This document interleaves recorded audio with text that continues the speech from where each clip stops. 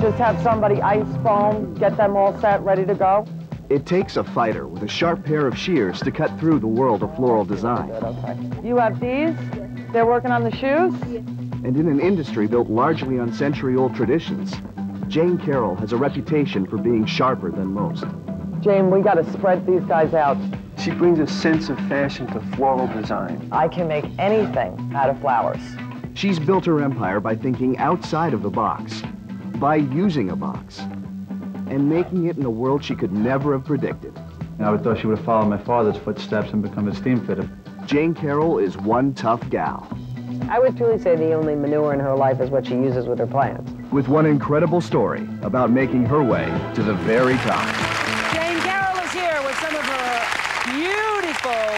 beautiful, let's get behind those beautiful creations. I'm so glad to meet you in person because when I first saw what you did, I was so impressed. And I just And virtually overnight, a flower designer to the stars was born.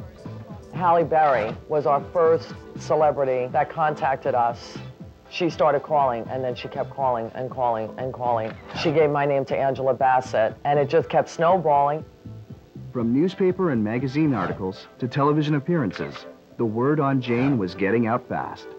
And her clients include Michael J. Fox, Halle Berry, Calvin Klein, Samuel Jackson, Meredith Vieira, and her business grosses over $1 million a year. How did she do it? How can you do it? Here's Jane to tell us. Good morning. Good morning. Hey, Jane. Thank you. Once you've received something that's been done by Jane, you want to spread the word. And I found her just an amazingly inspirational woman.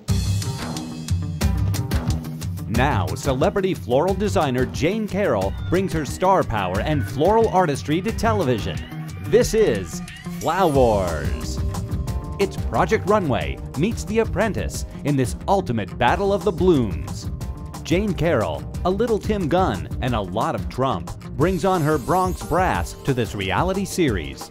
I hired, freelance designers from the city, like big, considered bigwigs, and I was new to the industry, so I kind of relied on them. They're all bullshit. Aspiring floral artists compete for a chance to break into this high-end, multi-billion-dollar industry.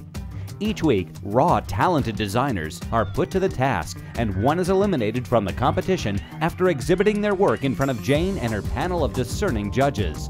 And absolutely nothing is off-limits. Wearable art, culinary influences, accessories, sculptures, and edible arrangements are just a few of the challenges our contestants will be faced with. Not to mention the race against time, budget, fragile inventory, and finicky clients. The business of flowers is far from pretty. Flowars, they're not your mama's flowers anymore. Let the War of the Roses begin.